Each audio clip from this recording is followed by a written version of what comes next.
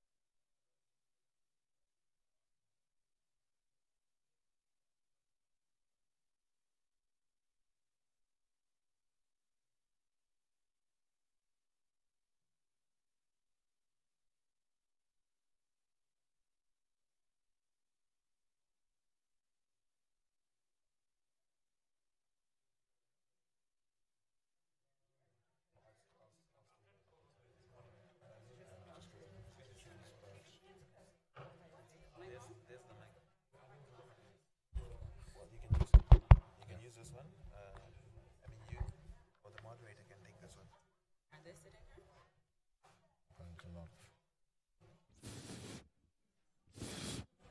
Just talk to her. I think she came up with a plan of coordination. Your moderator, in terms of setup. I think she changed it. Yeah, no, it's better already.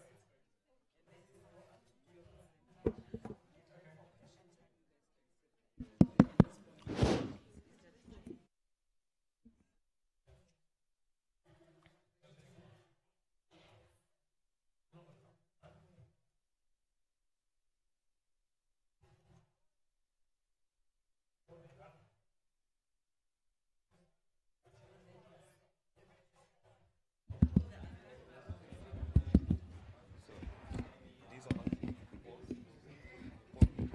These are on in case you need them. She's coming back now. Yeah,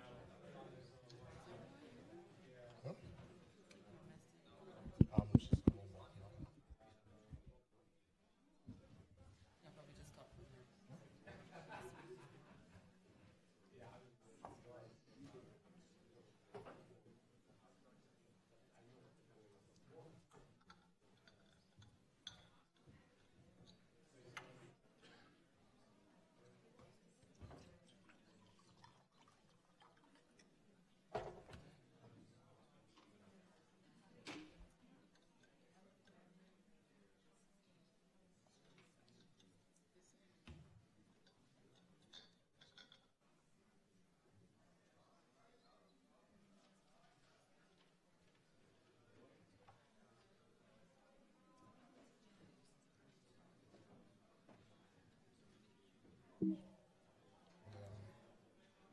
That's the. I'm just waiting for the other speaker.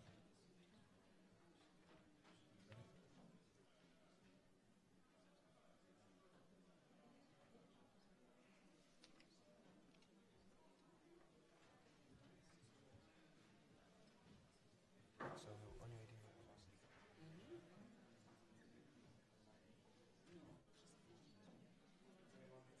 Only 3 speakers. Two. At the moment.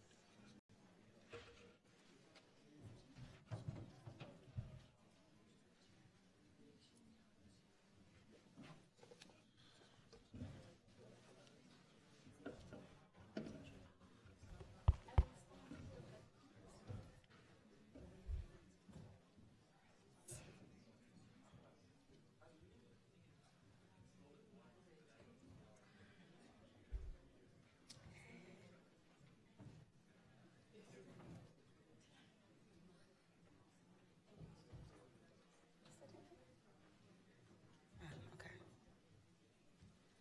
All right, I think we'll get started. Good morning, everyone, and welcome to this session on multilingualism in education. I think in the interest of time, we're gonna just get right started, but I'd like to introduce you to our moderator, Lucia Ndebula. And Lucia is a school's sales manager with Longman, South Africa, and Oxford University Press. And before that, she's worked as a trainer, a school trainer in literacy and language education, also in South Africa. So we're just gonna get right started, and I'm gonna hand over things to Lucia. Thank you.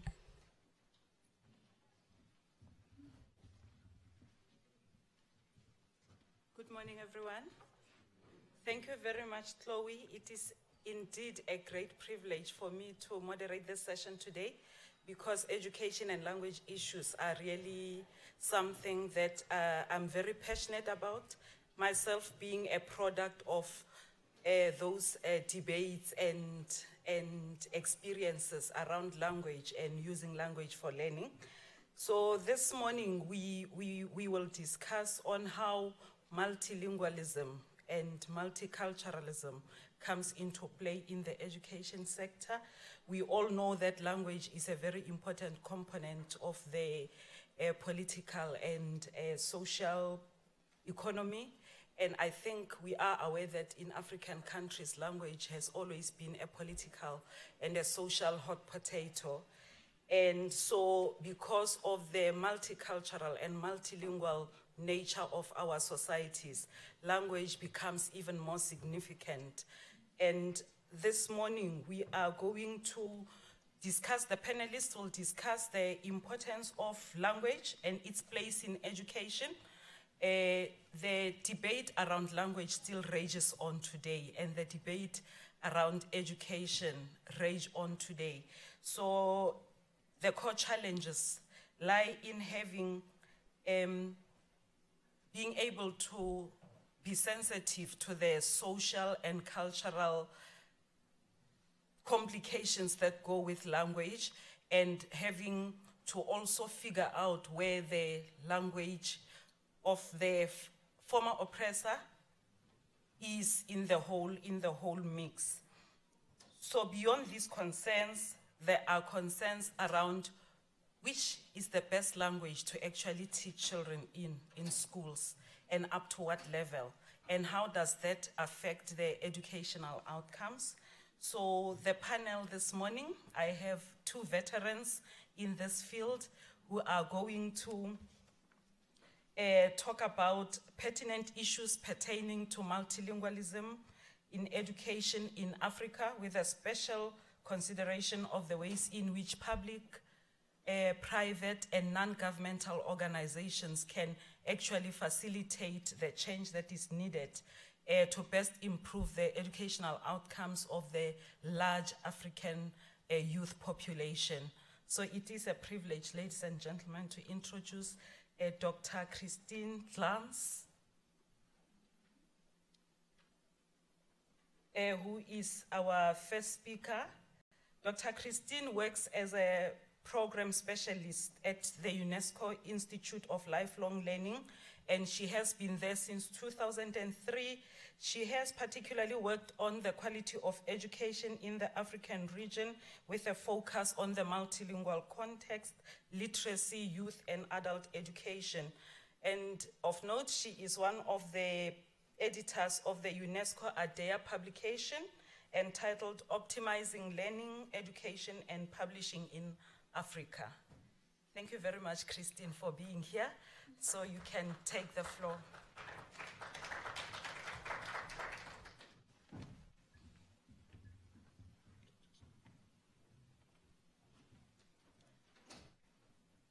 Good morning, everybody, ladies and gentlemen. It's also for me a big pleasure to be here. I'm very grateful to the organizers that they invited me to speak to you and to share what we are doing at UNESCO and the way we are collaborating with African countries in order to develop quality in education. I've brought copies of the three studies that we were involved in, and they are also accessible online. I think, let me start my presentation. So, I think I pressed the wrong button. No? Can you please take me back? Where do I press? Right, on this one. Yes. So when I thought about what can I really share, it's really these studies, because they have been quite influential. And so I will just share with you the gist of it. It would be very difficult to share all the details, but I hope to make you interested, and that you will take a look in these publications and read, and maybe get in touch with me also afterwards if you are interested. And then I'm also trying to give you insight in our work. So I will mention some organizations here and there, so you see with whom do we work and how. UNESCO's mandate is to promote social justice and peace, and we organize policy dialogue, stimulate research, and work a lot with practitioners also in the field of education, member states, and researchers. So we always have these three: the government, the research, and the education practice. It's not okay, I have to get used. I'm taking you back. The whole thing started in 2003 with the ADEA is the Association for Development of Education in Africa. It's a high-level association that brings together ministers, key researchers, and practitioners from education By that time, every 2 years, now every 3 years. It's a very important meeting. In 2003, they discussed quality of basic education, and a general concern was that the quality of, the results of education, they persist to be unsatisfactory. High dropout rates, high repeater rates, even sometimes resistance against education, saying it's alien to us, it's not our education. And so one of the major themes during that conference was, how can we adapt curricula to the use of African language? It's a long debate, as Lucia has said, but I think the reason why I'm here has started at that time, and ministers requested that there should be really more investigation on mother tongue and bilingual education. So as a consequence, the ADEA commissioned a study to our institute. By that time, our director was one of the intellectual leaders. I think he is one of the intellectual leaders in the field of education and language, a Malian. His name is Adam Marwan. And so I think that's why we also got the mandate to coordinate the study together with GIZ, the German the development organization, which for a very, very long time promoted education in African languages on the continent. And our guiding question for the study was, which policies, approaches, and practices provide education for African children, adolescents, and adults through the best suited media and curricular content to serve social cohesion, inclusion, and sustainable development. So we did not only look at school education, but also for adolescents and adults. And it was a major review process where some 6 specialists in theory and practice were selected to look at what actually comes out from the over 40 years of experience in mother tongue and bilingual education on the African continent. And they looked at programs and policies in 25 African countries. Came up with the first draft, which was critically discussed in a major expert review meeting where a lot of the African specialists in the field were invited to discuss this draft. The meeting was hosted by Namibia. And after that meeting, it was revised, presented again at the next biennial, again with governments and everybody who was there. And then we came up with a final publication, which is this one in 2011. So, as you can see, many countries were involved in this process and many specialists. Now the question or the topic for this panel, my question was, how can I, 400 pages, how can I, share the gist of it? And my question is, what are the findings and recommendations of this study with regard to language use that is conducive to good quality learning and education in sub-Saharan Africa? In a nutshell, I would say that it requires, the conclusion from this study is that we will need a major or a general paradigm shift for school education. That's what came out from it. And the shift means that we need to work with a multilingual and multicultural sub-Saharan African context, which requires a mother tongue-based multilingual approach and works with the linguistic repertoires and needs of the learners of all age groups and their teachers. This is really in a nutshell, but now how to do this? There's no one solution for every country. As we said this morning, the countries are different, the contexts are different. But if we look at, for example, multilingual profiles, and they can be analyzed. In everyday life, multilingualism is normality. Here, for example, you see different people of different age groups in Senegal. The gentleman here is 26, he knows 1, 2, 3, 4, 5, 6 languages. Vincent, he is 3 years old, knows 2. And they share languages. Hortense, who is 47, she has this huge linguistic profile. Edward, who's 14, already has a linguistic profile of 4 languages. And the question is, how do we work with it in education? We know that there are many languages spoken on the African continent. There are different estimates. And we can see it also in the daily reality. Here, for example, it's a picture from Uganda, a lady who has a market stand, sells newspapers in English, and at the same time she has labels in Luganda for her products, locally made products. Here, this is a photo from Ethiopia where you can even see 2 scripts and 2 languages. We know that mass media, they use many languages. It's a radio moderator from Mozambique. And this is just a picture of one of the films that is produced in Hausa based on a novel in Nigeria. And a survey from UNESCO Institute of Statistics found out that 56 of the Nollywood films, 56% are produced in African languages and 44% in English. So you see that even the market, there is a market that is multilingual. What happens, I will skip this one. Many times in school, that's a cartoon from Niger, and where you can see what happens in school, that in schools, African languages are not really an educational target. This cartoon says, you know very well that if you want to go to urinate, you have to say it first in good French. This is a situation that many children in Francophone African countries meet. And so you have, instead of dealing with multilingual profiles of the students, you see linguistic violence in school. And the situation in many countries is, as you know, that the system focuses on teaching the official language, which used to be, in many cases, colonial language.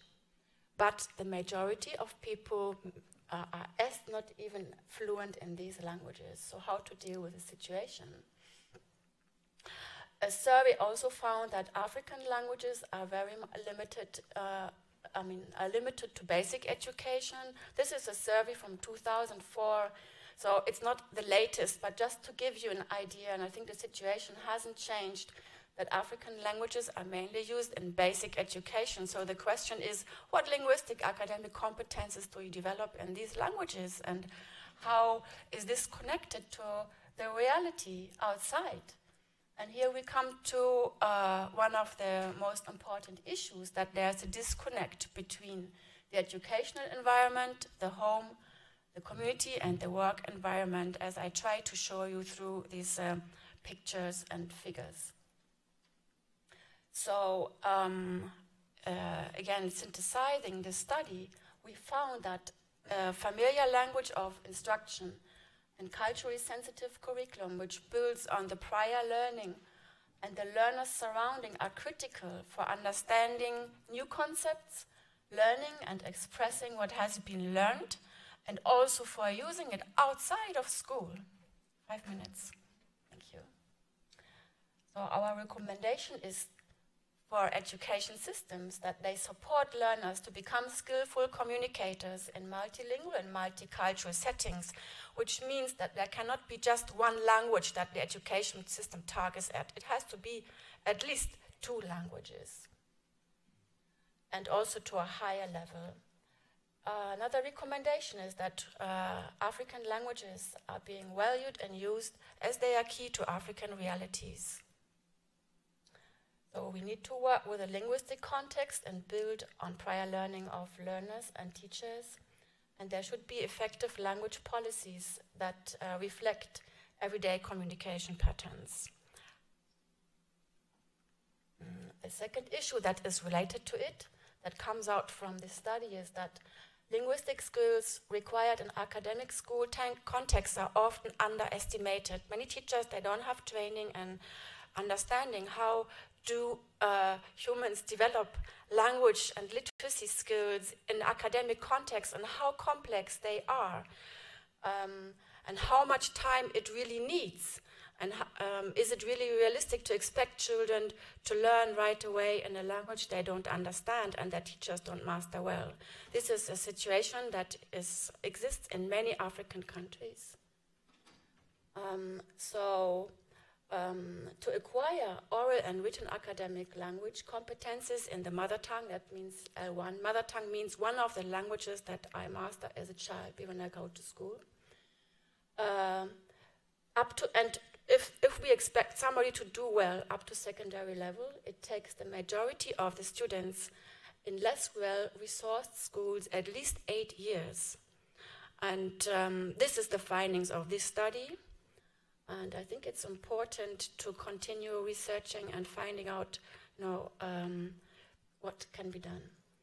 So a recommendation is, and what we can see from the good practices, is that they use mother tongue as a language of instruction the long as they can.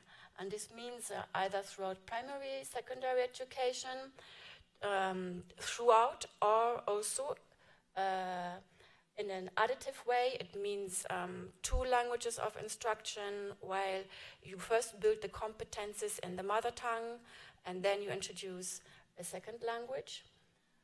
Or very late exit. That model means you will transit to a second language as a medium of instruction when after 6 years.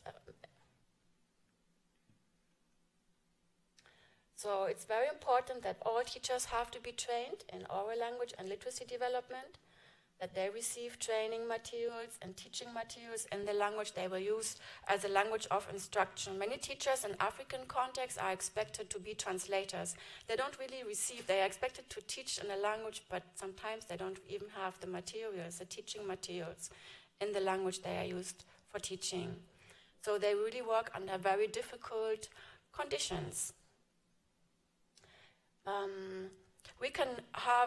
We saw that a lot of good practices have been developed in the so-called non-formal education sector, which is a bit more flexible than mainstream schooling because they have more freedom to experiment and to try out new things. And these are some pictures. This is a family literacy program where parents get involved, also through using the mother tongue in primary education so that they can help their children, and at the same time they also learn themselves. They become literate 1 minute.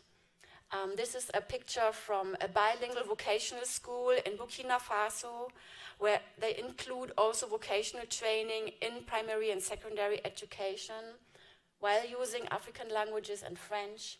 This is a picture from South Africa, the South African literacy campaign, which include all age groups and all national languages also in the Braille script, not to leave out people who cannot. I think I would just like to share one more thing, if I have the possibility, because we also did an analysis of what do these educational programs in the so-called non-formal education sector that develop programs for youth and adults, what do they do and what can we learn from them? And we saw that they really integrate the languages of the environment. They work together with the learners. They take a real context-led approach. They work with 5 guiding principles, which we can synthesize in terms of inclusion. So they see how can we include learners that they stay and until the end of the program, that they can keep being motivated. They develop programs that address learning needs of all age groups. I underlined the multilingual ethos, which means to really take an ethical view towards the multilingual context and the multicultural context by accepting and valuing all languages and really trying to find out how can we work with it. And it's not easy. I don't say it's easy, but you have many people who have already done a great job and from whom we can really learn. And it's a process. It's nothing we can just say we have acquired it and it's there forever and it's one model for all. Sustainability, they really look at, can the learners use what we teach them outside of school and outside of the educational program? And for this, they often make use of the principles of action research, means participation, collaboration with the communities. recently there has been a very interesting evaluation of a case in Uganda where parents were involved, even sitting in class in mother tongue, bilingual education. And suddenly the parents, they got so inspired that they started developing learning centers for their communities. So you can see the importance of, using the languages that people understand and use in their everyday life. We have also developed a policy guide with 18 African countries and African specialists on how to integrate African languages and cultures in education. And I think I'm skipping. Well, maybe that's also interesting is currently we are working with several Francophone African countries on a curriculum framework on how to train teachers for bilingual education.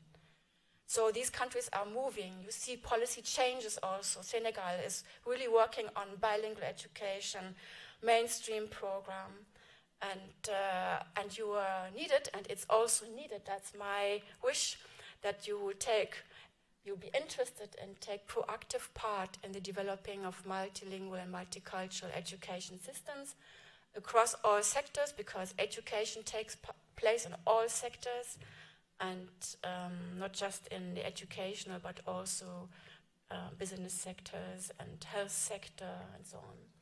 And it is important to collaborate across the continent. So that's what I wanted to share with you. I hope it was interesting, and thank you for your attention.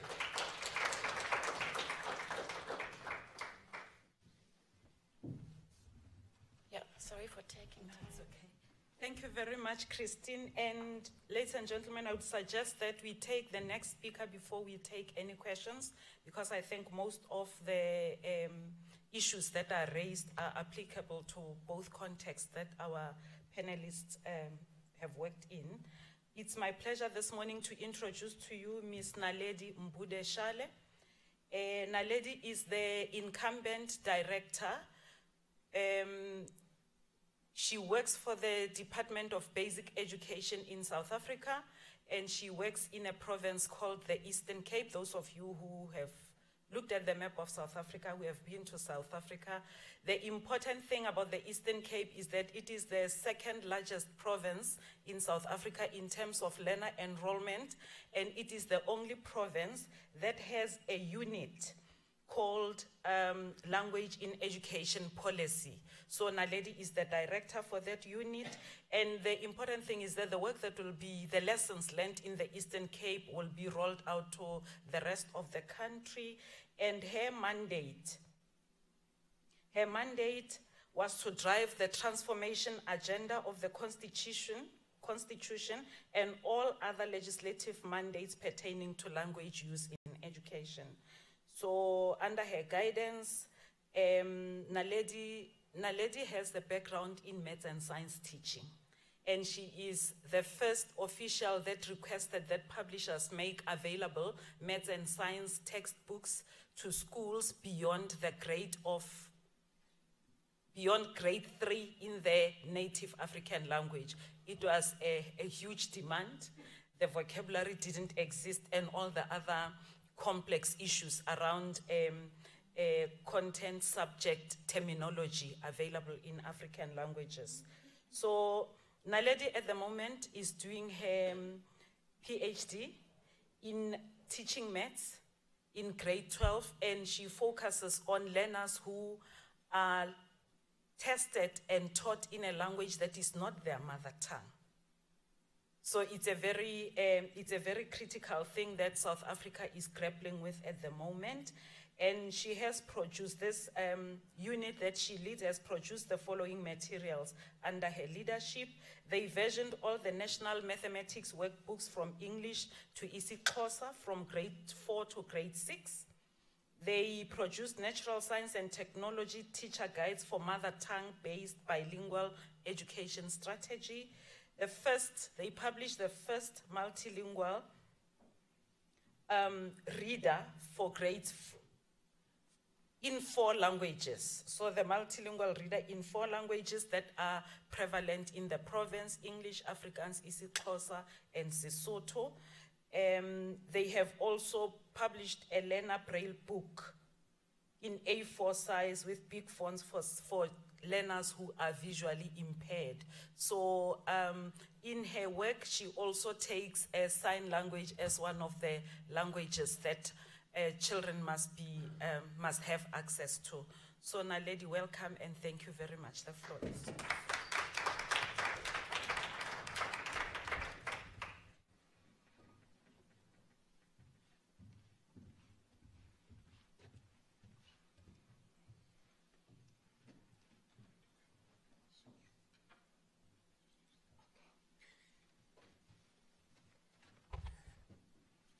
Afternoon. Oh, sorry. It's still morning. It feels, because I've been on a plane for 11 hours. So I'm not, I just got here this morning. Morning, everyone. I'm hoping that my trip, which was very difficult, getting here, will be worthwhile. My name is Naledi Ndombizanele Mbude Shale. I have a very difficult task today of trying to crunch everything into 15 minutes. But I'm hoping that the links that we will make will interest. I was saying to Christine earlier on, if I get 1 or 2 students, that's fine. I'm not a big fisherman. I'm a small fisherman, whether that's gender sensitive or not. But I try to have just 1 or 2 people in the audience that I can take home with. So that you can continue the work that we are trying to do. South Africa has 11 official languages, and my experience today is more on what we try to do as a country. The 12th language is sign language, and we're very, very far from doing anything significant in terms of producing materials and doing everything that we're supposed to be doing. But the reason I love this slide is that, you know, in grade R, as you see there, you have those 4 or 5-year-olds who are just ready and who don't even know that getting to that green door is such a big thing. That when they fall along the wayside, you worry that when they started, they didn't know that their footing in education was dropped. The system just drops it for them. And that is what we should take from these presentations, is that systematically we drop black children along the way because they don't speak English at home. That's basically what we do. You know, most people will say to you, language is just a means of communication. I'm sure that at this level you know that it's not about that. It is about how much symbolic power you have. I always package when I speak in terms of the fact that we have a government in South Africa now that is in power, which is black, which is democratic, and the symbolic power it holds. And yet you have your cultural capital that is embedded in tools that are not in anybody else but in a few people who speak English. So when you go for an interview, you would always have to speak English. When you go for this, so it's not the fact that you're in government that is important. It is the fact that you hold that key for that child to go to the next step, whether it's an exam or a job. So if you are an African, you must always do better, not in what you know, but in English. Whether you are good or not in what you do, but the fact that you speak the language, for you it's automatic that you will get the job. But it is the fact that such a few minority of people function in English to get those jobs. So my discussions, and when I listen to people talking about the issue of economics and business and development without the language issue, you worry, because we are not going to get into that space as long as we haven't sorted the language issue first. This is the distribution of South Africa as a country in terms of language, and you'll see immediately this is alphabetic. Ukutu, you have about speakers of Afrikaans, 13.3%. Of English, it's 8.2%. These are mother tongue speakers. In Ndebele, you have 1.6. IsiXhosa, you have 17.6, which is the second biggest group in the country. with isiZulu at 23.8%, Sepedi at 9.4, Sesotho 7.9, and so on. Now, I'm trying to show you this slide because my next interesting slide is this one. It is about the distribution of speakers in the country. You open the television, you see the most performing province is the Western Cape or Northern Cape in terms of economics and academics, and you wonder why. And then you get all this rhetoric about the Western Cape being well run and therefore performing well because we have a certain political party that happens to be the Democratic Alliance. And if you can't read between the lines what that means, you would say, oh, I'm going to run to the Western Cape. I mean, myself being born in the Western Cape, I know what children in Khayelitsha in the Western Cape do exactly the same way that kids in the Eastern Cape or in Gauteng do, as long as they are black. So it doesn't matter where you live. So what we see in terms of distribution and the languages they speak, this coincides or this tallies with the economic development and the academic achievement of learners in the country. You'll see with our 8.2% of English speakers in the country, they are more or less in the KwaZulu-Natal, and mostly we have now most people of Indian origin who have lost their original languages, who now form part of the bigger English group. That's why we are having a rise in the number of English speakers in the country. And you see most in the whole country that there's literally nothing. And you have isiXhosa speakers, and this is mostly my group, and they come from the Eastern Cape, where I come from. It's called the Zero Province, where nothing is supposedly is working, because there's a large group of a homogeneous African language speaking group who are not doing well in education because of the linguistic distance between English and isiXhosa that they have to perform in. Like those English speakers, the exam is the same. Everything is the same. And yet, their opportunities to hear the language are so few and remote that they're expected to perform at that level. Now, if you tie the economic advantage or disadvantage of having a tool that you can't use, which is your home language, and having to perform in something else or in another language that you have to use, that you hardly hear outside of the classroom from a teacher who isn't a proficient speaker, you can imagine the economic development of the province. I'm here today because of our comparison and what this does to Africa as a continent. This perpetual cycle of underdevelopment is linked to what we see. And if you see, our favorite color is yellow, and where we are in terms of international comparison with other countries, in terms of our academic achievement, it's nothing to be desired. And this is why this discussion today should not be about whether we give African learners their right to learn in a language that they understand. It's a basic right of all children in developed countries. It's nothing new. Ket Komarek will always say from GTZ, Africa is like a pregnant lady who never gives birth. Every time there's a crisis in education, you do some research on language, and then another one you've seen the 40 years. So every time people want to understand why African children are not performing, the language issue comes up, and then it goes for research, and then another one. As if we haven't proved in the whole world, even in South Africa, that it's only white kids and colored kids who are learning through English and Afrikaans who are doing well. We don't need research for that. They are there as evidence. I want to talk about this slide, which is very helpful. The pass percentage in grade 1, 2, and 3 of the home language is averaging at about 58%. Because of the amount of monies and expertise spent on developing the home language. So at least they are performing with 58% because everything that is there is English mainly. The materials, the training, and even the teacher training of those educators who have to go and teach the home language is in English. And yet they are expected to produce learners who are well-rounded off, who can speak the language well. But at least it's 58%. Now I want to show you the next one.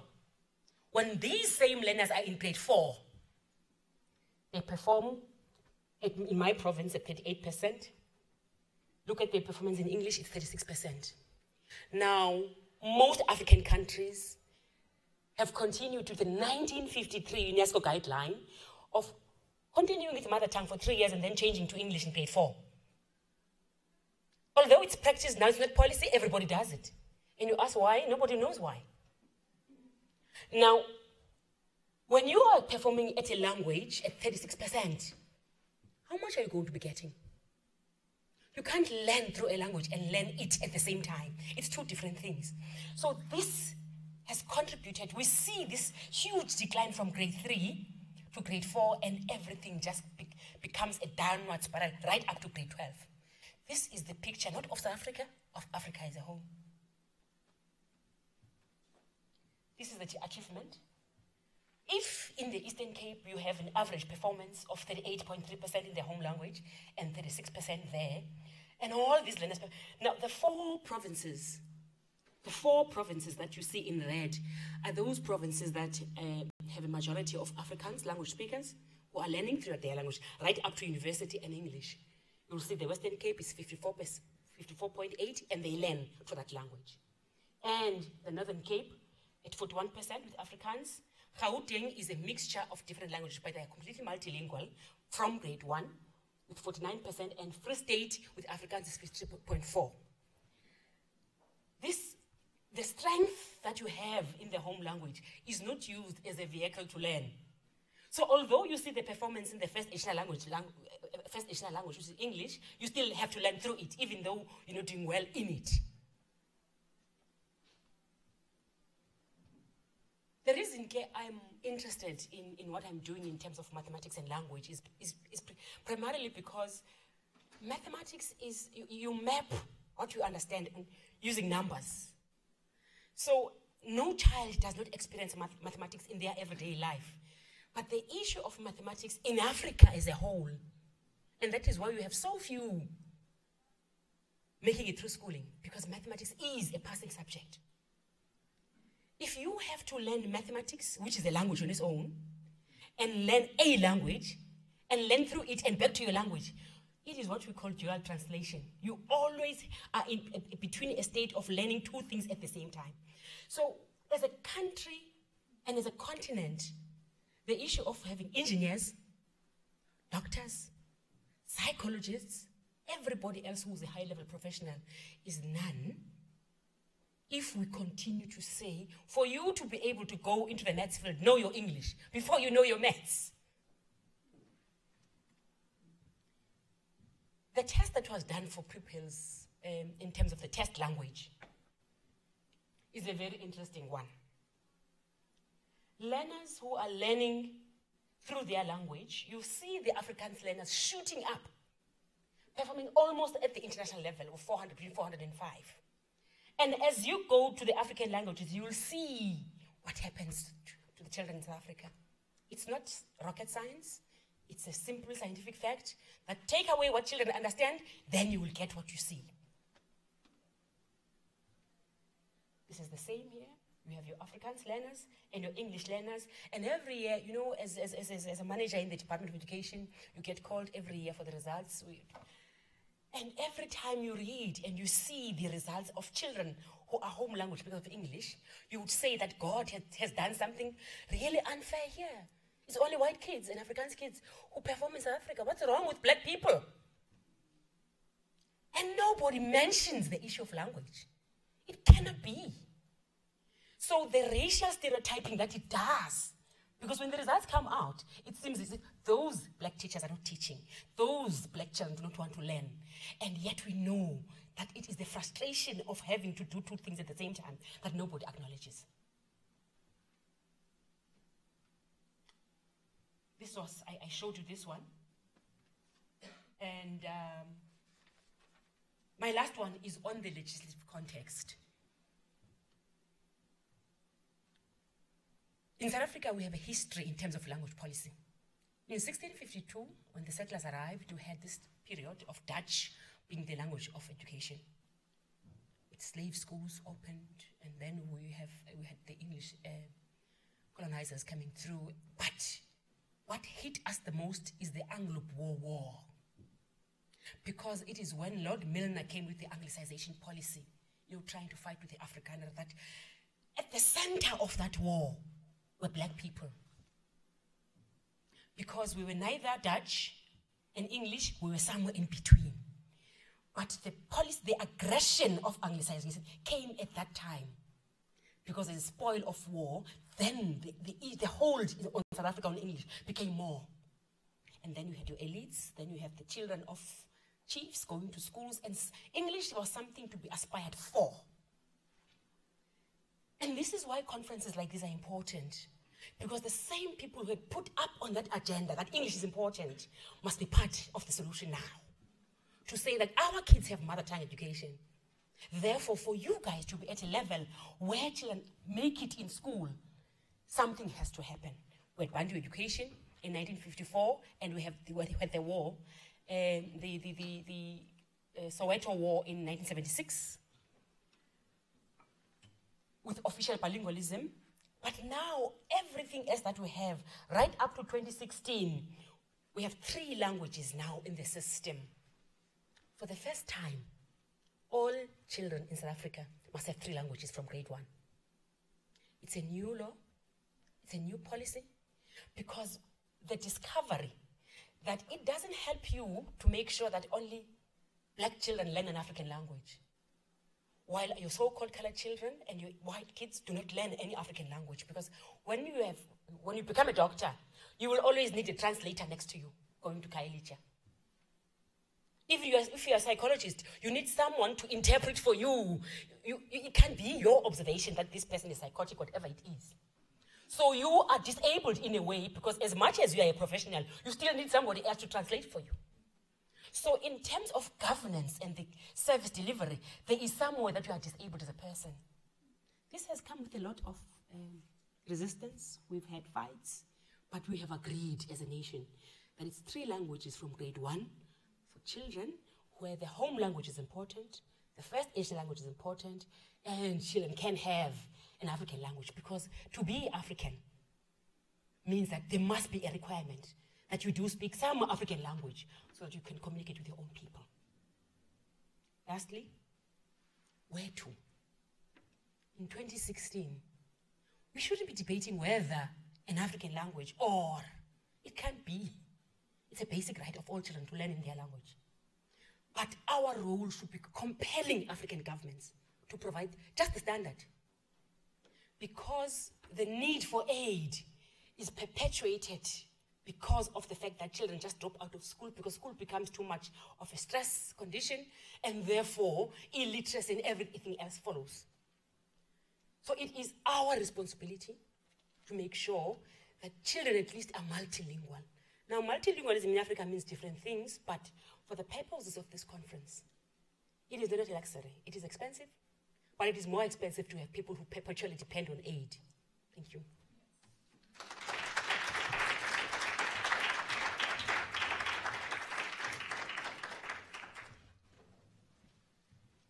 Thank you very much, ladies. I will take 3 questions for our panelists.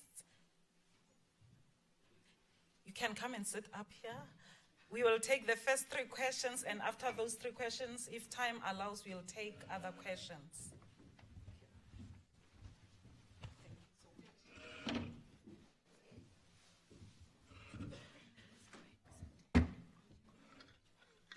Thank you. My name is Peter, and I come from Uganda. Uganda is quite interesting, and I'm glad that UNESCO has done quite a huge amount of work there. Interestingly, Uganda has over 40 languages that are recognized. South Africa has just 12 or 11. Now, my question is, how do we move on from teaching kids in a country like Uganda, where we have 40 languages, and teach them either in the local language or in English? I still have a problem personally, because I spoke 5 different languages as a kid, but I was being taught in English. And up to now, I have to, in most cases, I'm thinking in my local language or in 2 local languages, and then I have to move that into English.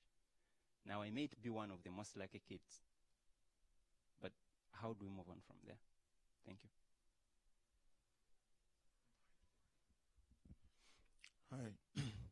Thanks so much for your presentations. My name is Saeed Husseini. I'm a doctoral candidate in international development here.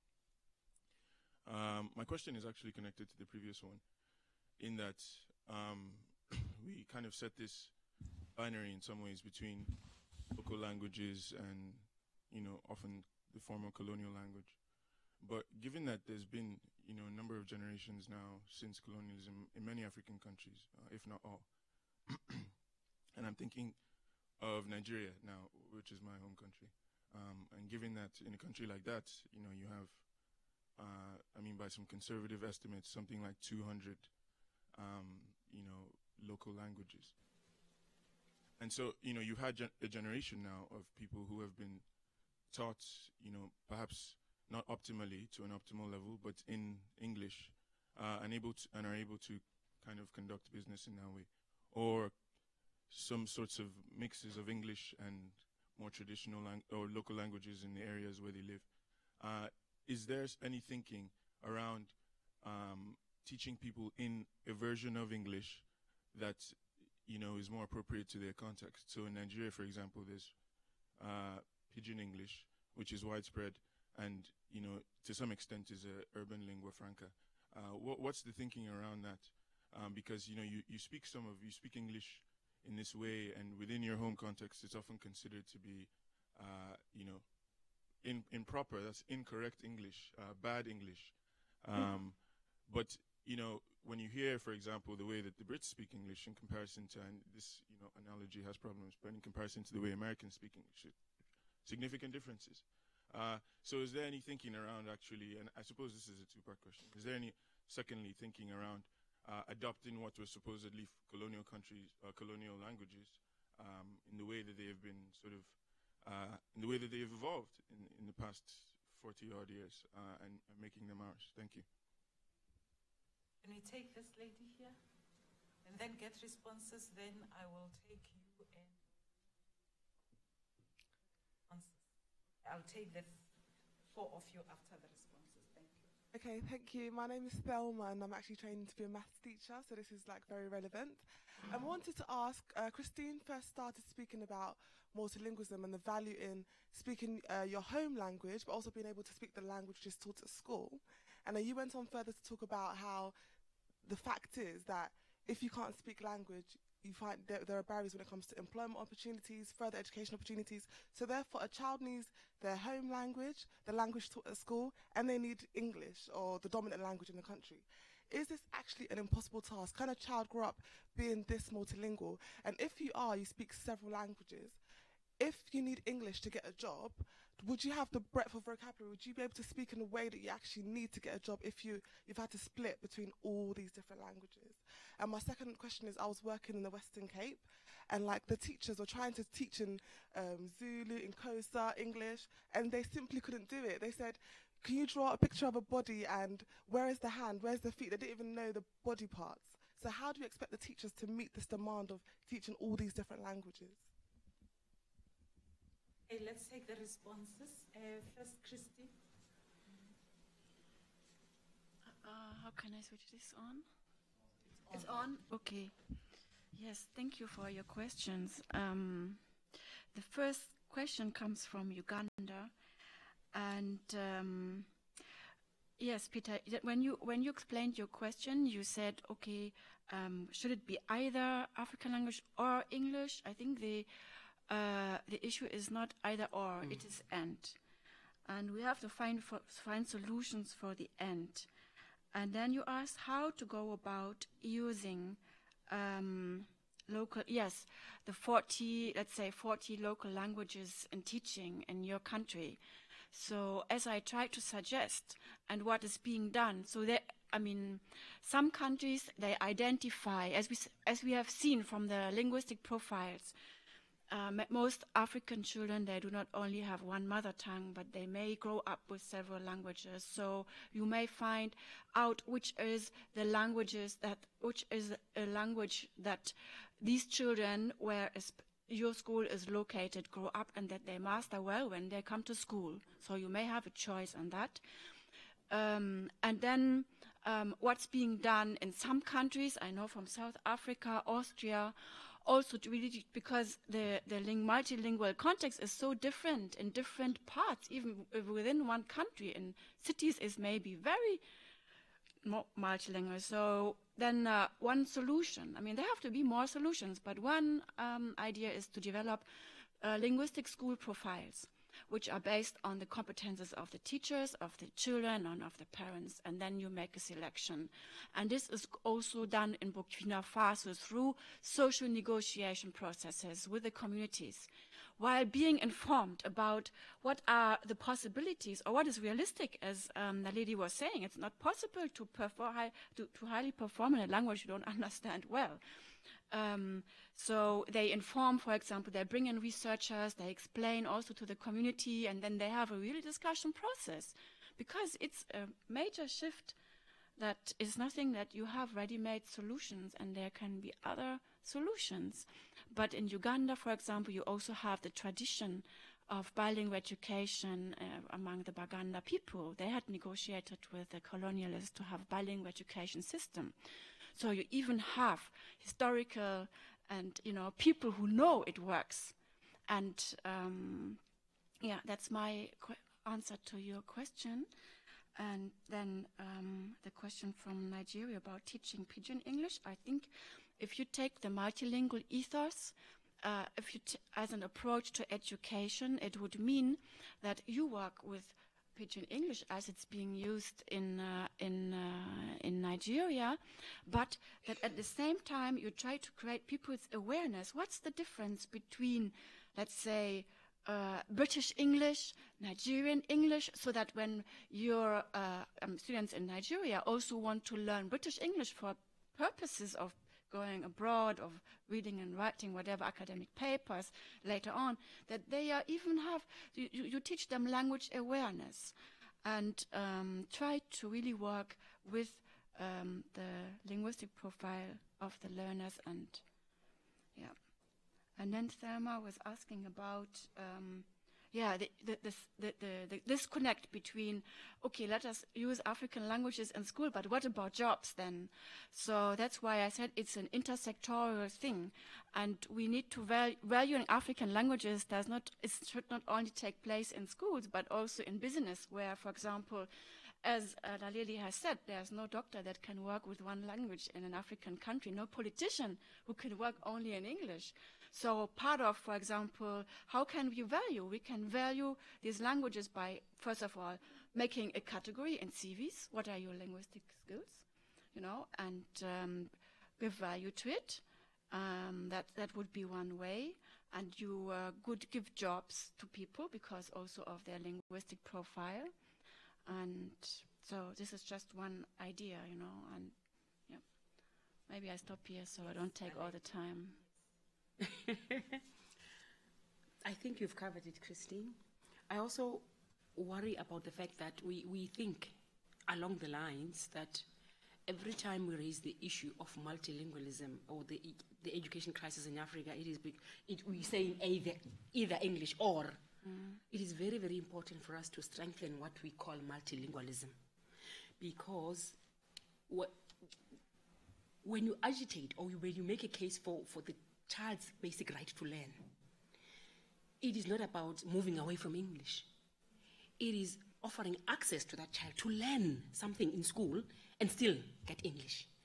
And if that child's future depends on English, then that's a problem, because they will not learn much in school because of the preoccupation of teaching them English. In China, kids learn through Mandarin. In Germany, they learn through German. They still speak English here now in this conference. So every time the issue is about African languages, then these questions come. What about their English? But we forget that in Russia, they learn through Russian, and they make Sputnik and everything else, and they still speak English. So we must move away from thinking that when we raise the issue of language in education in Africa, it is going to take away that right. Every child must be given an opportunity to learn English, but it must not be at the expense of what they will become tomorrow because they have dropped out of school. They might not even get to that interview because school has just become too difficult for them. Okay, ladies and gentlemen, I'm sorry I'll not be able to take another round of questions. I've been told that we need to wrap up. I know, James, you probably are going to kill me, but both Naledi and Christine are here for the rest of the day. So let us engage them and take it from there and network with them. But thank you very much. You've been a great audience, and thank you. Yes, thank great you. presenters. A round of applause for